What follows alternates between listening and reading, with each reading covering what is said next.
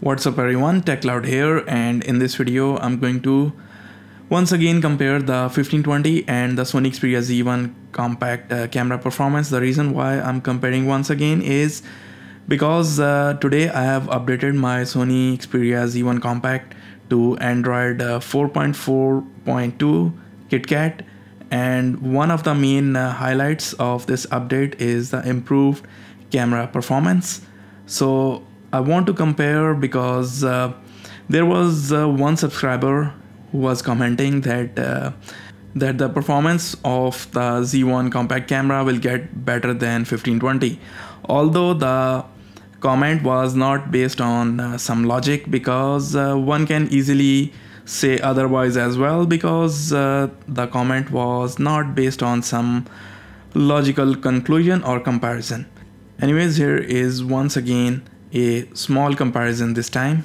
There is no doubt that the new update has brought some pleasing additions to the camera performance.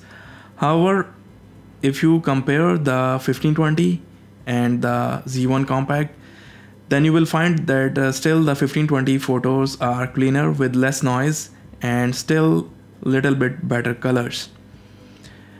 At times, yes, 1520 colors are a little bit oversaturated, but most of the time they are pretty good. And don't actually confuse the 1520 with the 1020 colors, because 1020 has different sort of colors than the 1520. And in this photo, maybe 1520 has slightly more punchier color, but in the next shots you will find that the 1520 colors are actually better. And once again, Z1 Compact, you can see the building on the right hand side, it was little bit overexposed, whereas you will not find anything like that on 1520. You can see on the left, Z1 Compact photo was overexposed, and but the 1520 now is showing good colors. And this is the trend actually on the daylight shots. Even after the update, Z1 Compact still has little bit at times overexposure. It does not happen all the time, but only in very intense situations in under direct sunlight.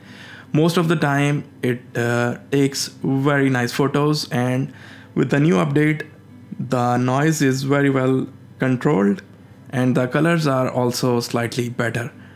And in this particular shot, the Canon 60 is exposing pretty accurately, and once again you can see the building is little bit too bright on Z1 Compact, and 1520 once again is better in that regard.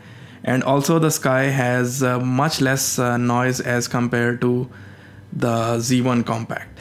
And if you do one-on-one comparison of both photos, then you will find that 1520 photos are also sharper than the Z1 Compact.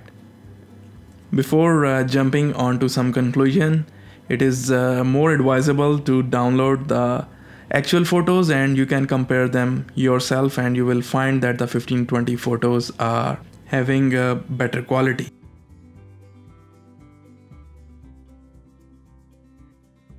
This particular shot is shot at ISO 800 on both phones, and look, the 1520 photo is still more clear than the Z1 Compact photo in terms of noise, even at ISO 800.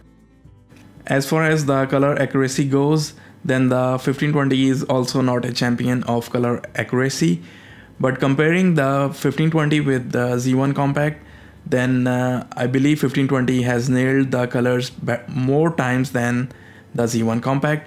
This particular shot is taken by Sony RX100, and look, the Z1 Compact is still washed out and the red color is not red, whereas the Lumia 1520 is showing much better colors and more closer to Sony RX100. And notice the wall and the flowers, it's red on Sony RX100. Z1 Compact again not red and washed out, whereas the 1520 photo is showing red color wall and the flowers.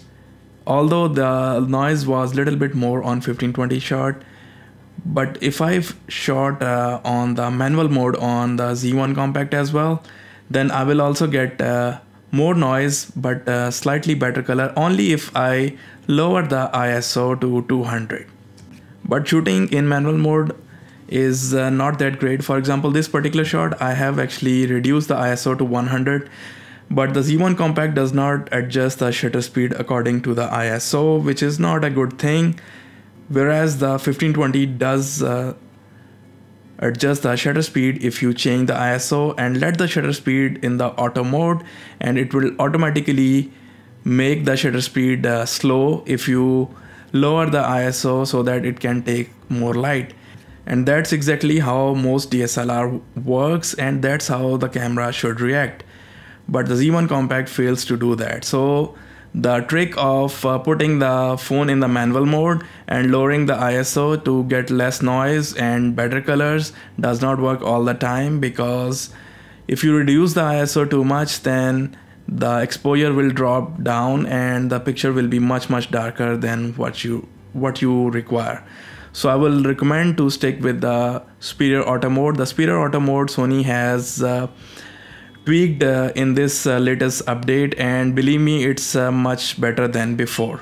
There is a lot less noise and it's more cleaner, but still it's not as good as 1520. But if I don't compare with 1520, the shots are excellent, and I will be totally happy with the Z1 Compact shots, and I will not feel any way that the camera is lacking anything if I don't compare it with other top-end cameras. So Z1 Compact does not have the best camera, but it is one of the best cameras. For best camera, I will still look towards the 1520 and 1020. So Lumia still has the edge in terms of still photography. In my next video, I'm going to explain that what Sony has changed in the camera performance. And I haven't actually got any official news from the Sony, but what I have found during my own testing today, and I will share you my findings, and I will share you that how and what changes Sony has brought and how the pictures are looking better than before, why they are looking better than before. So guys, I hope that you have enjoyed the video. Thanks for watching, and subscribe for more videos like that. Take care.